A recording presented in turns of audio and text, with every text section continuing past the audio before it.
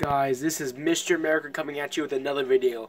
Today, again, it's another face-to-face video. Sorry, my game capture is just, I'm having a lot of trouble with it. I'm upgrading my computer as we speak. I'm waiting for the power supply to come in, and then I need the adapter for it.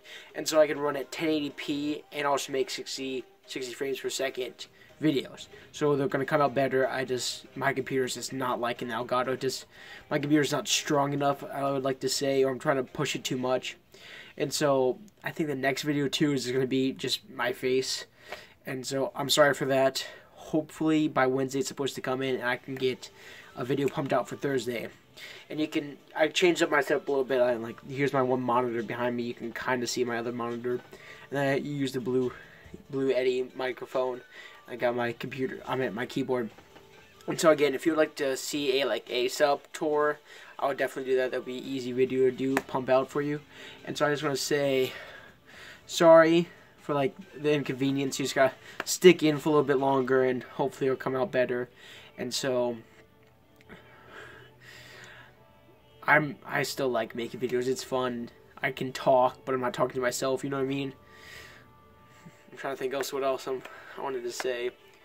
I was going to do a story, but I talked to one of my friends. He said that wasn't funny. I was at a movie theater. I'm going to say it anyways. I don't care. I was at a movie theater. We were watching this movie. It was at a dollar theater because it was a little bit older. And this person in the back, he was knocked out